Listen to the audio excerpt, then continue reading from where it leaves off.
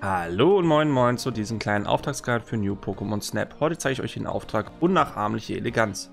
Diesen Auftrag könnt ihr im dichten Dschungel bei Nacht auf Level 1 erledigen.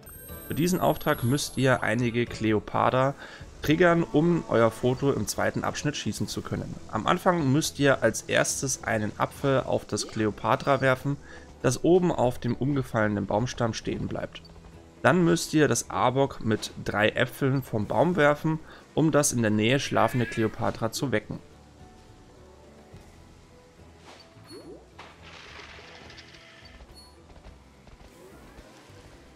Auf der rechten Seite befindet sich zusätzlich noch ein Kleopatra, das ihr mit einem Lumina-Ball bewerfen müsst.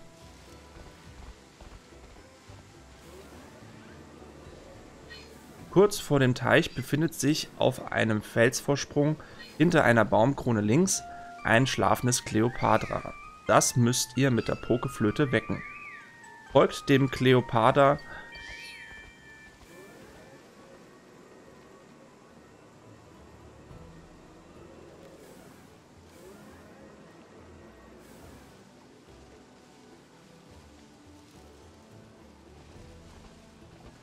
und sobald es sich mit den anderen trifft, müsst ihr auf das vordere einen Lumina-Ball werfen. Nun werden alle auf den Hinterläufen stehen. Dies müsst ihr fotografieren. Dieses Foto müsst ihr am Ende beim Professor abgeben und auswählen, um den Auftrag abzuschließen.